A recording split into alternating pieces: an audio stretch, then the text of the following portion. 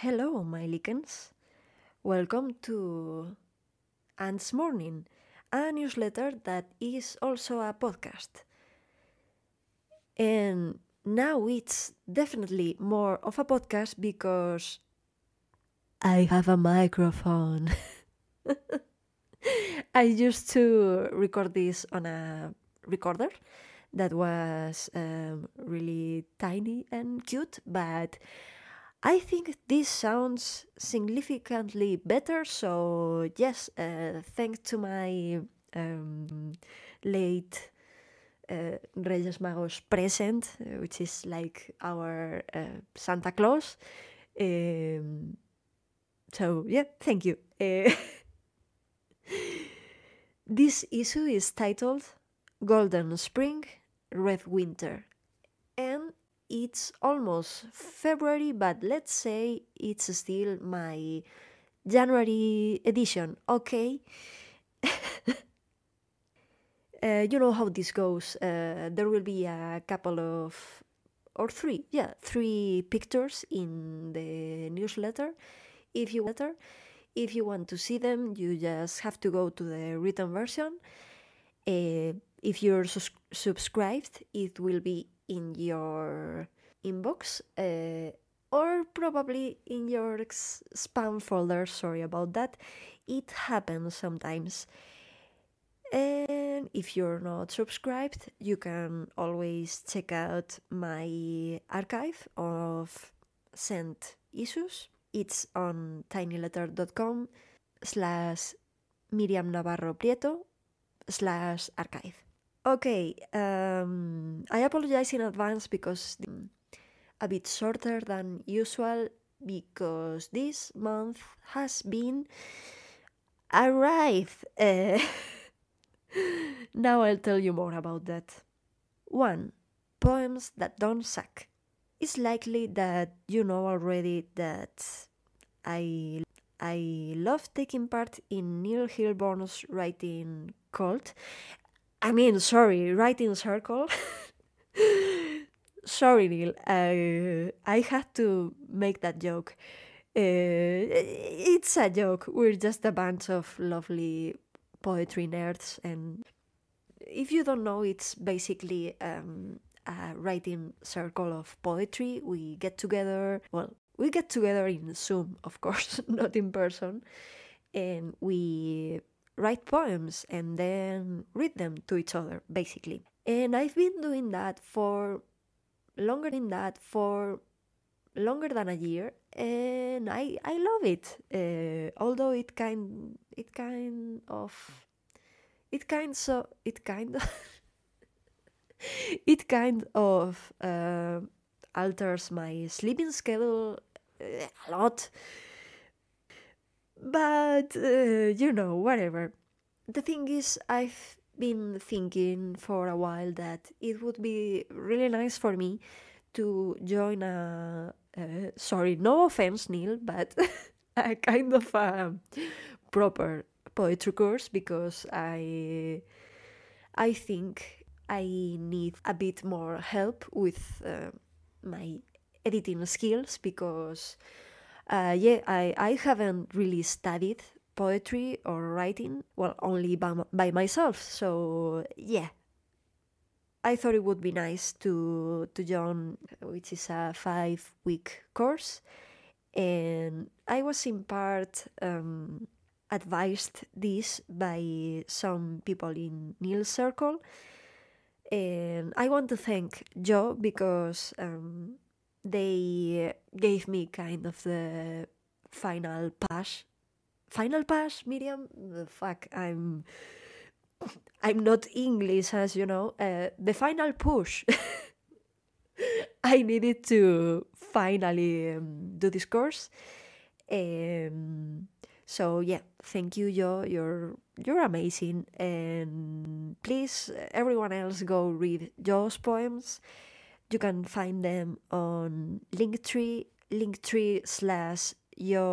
Pangolin, or you can just look for Joe Pangolin on Instagram, for example, and read their poems. Okay. Okay. I started PTDS, which is Poems That Don't Suck. Yes, I am aware that it sounds almost exactly like PTSD. I know, we all know, but whatever, what can we do? Yes, we all know, but whatever, what can we do? Yes, sorry, I got interrupted, but I think I was saying that I started this course on the beginning of January and I will finish in the beginning of February. I think it's the 6th or so. Megan Fally does not fool around. I've been taking notes, doing homework, writing and rewriting as if there was no tomorrow. I'm enjoying myself though. I've just been busy. So yes, if I haven't gotten back to you, I'm sorry. I will pretty soon. I promise. So yeah, I'd like to read you a fragment of one of the pieces I've been working on for these weeks. This one is kind of based on Patricia Smith's, not Patti Smith, although I also love her. This is based on Patricia Smith's 13 Ways of Looking at 13, and in this poem, she lists 13 key moments of her life as a 13-year-old. And in my poem, I list relevant moments or curious things that happened to me while on my Erasmus stay on Southampton. And that was, I think, on 2015.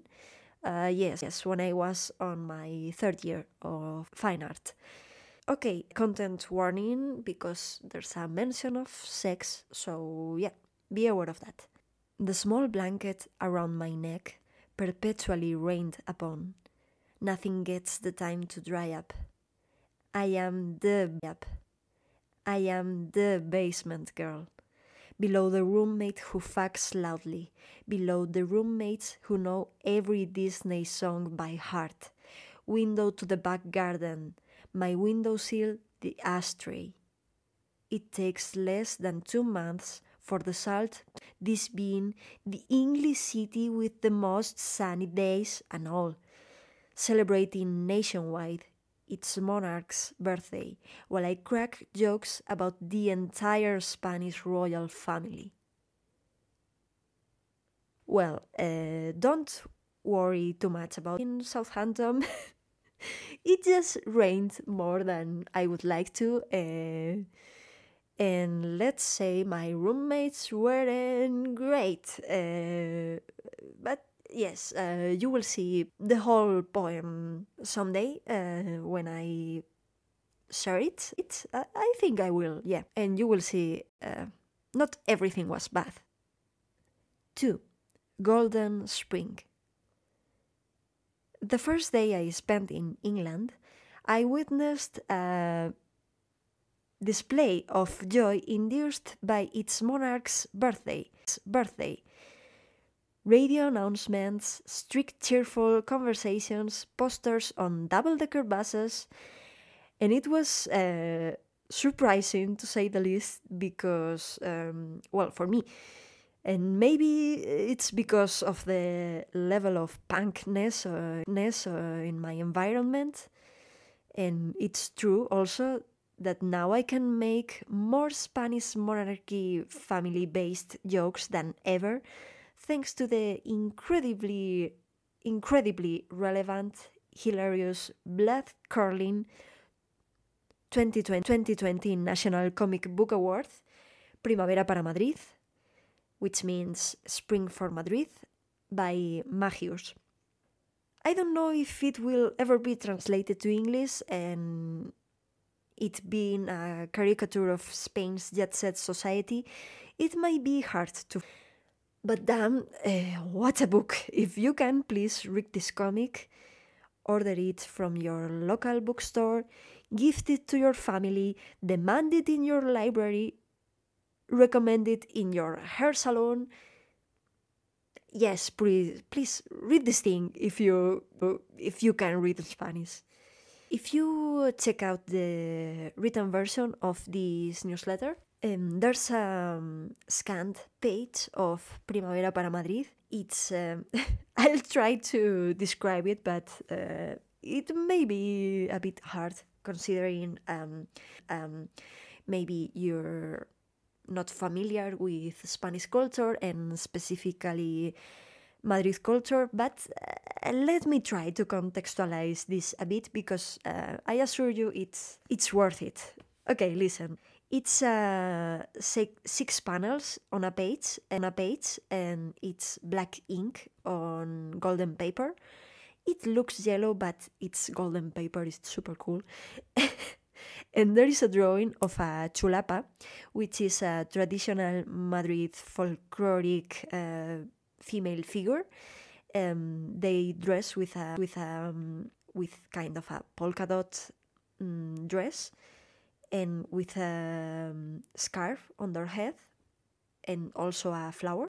And this character in this page is singing a traditional chotis, which is also a Madrid folkloric thing.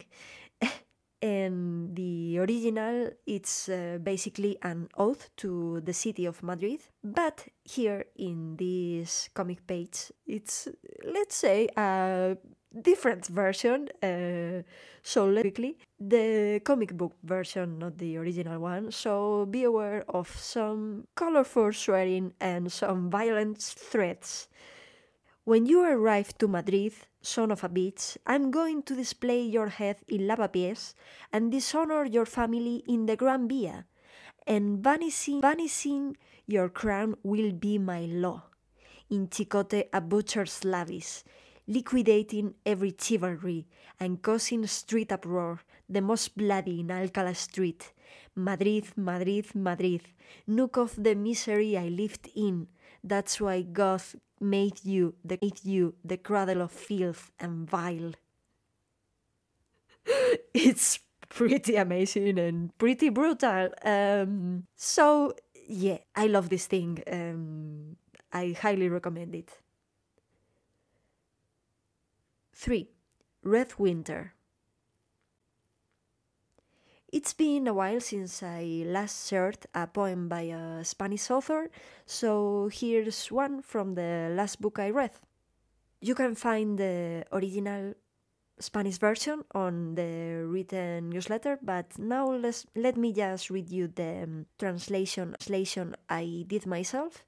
So yeah, here we go. I exist, I fully know, because I graced the drawing. By Marta Agudo. I exist, I fully know, because I feel the drawing of my viscera, the center, here now. In it I dwell, like the volume that firms up its necessary job, lustrum by lustrum, with no more direction than the photosynthesis or the old lady who crosses oceans without stroking, leaving memory, the banishment or the slap on the wrist, because reach of that god ignites, learning the inmate's tongue, leaf after leaf, no matter if it's theirs the nervation that connects origin to landscape, conscience to mission of making the ground, propagating truth. Okay, I hope I did it some justice. It's a rather short prose poem, pretty amazing, and I made a note here when I said leaf after leaf. Keep in mind that in Spanish these leaves are not only the leaves of trees, they are also paper sheets, like the pages of a book. So yeah, that wordplay it's pretty sweet, if you ask me. So yeah, I love this poem with the tree leaves and the book leaves and this notion of writing as if you were performing the photosynthesis. Awesome. This month I did a deep reading, sorry, of this poem for my Patreon. You know, if you're interested and if you can afford it, of course, you can join me on Patreon, just look for me on patreon.com/Miriam Navarro Prieto.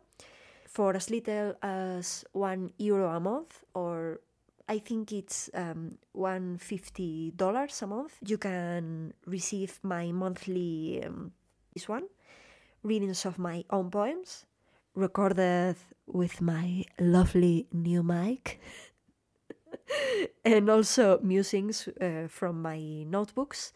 That's kind of more personal. That's the top tier. I would really appreciate it if you can do that. Yeah. This gorgeous piece by Marta Agudo Ramirez can be found on her 2017 collection Historial and on the anthology of women's writing in Spanish around pain, titled Rojo Dolor, literally red pain. It's edited by Ana Castro. It's not translated, sadly. Again, if you can read in Spanish, I highly recommend it. Also, the book cover is gorgeous by Mari Cristín del Castillo. What else? There's no plant trivia today. I'm sorry about that, but I had to speed things up because time this month. But let's say the leaves on Marta Agudo's poem are enough for now, okay? Yep, let's wrap things up. If you haven't yet, you can subscribe to this newsletter on tinyletter.com/Miriam Navarro Prieto. Don't forget to click on the confirmation link Tiny Letter will send you, and you can read the previous issues on my archive. I think that's all for now. Next issue will have a plant and will be a bit longer. Thank you for reading and or listening. And I never know how to say goodbye, so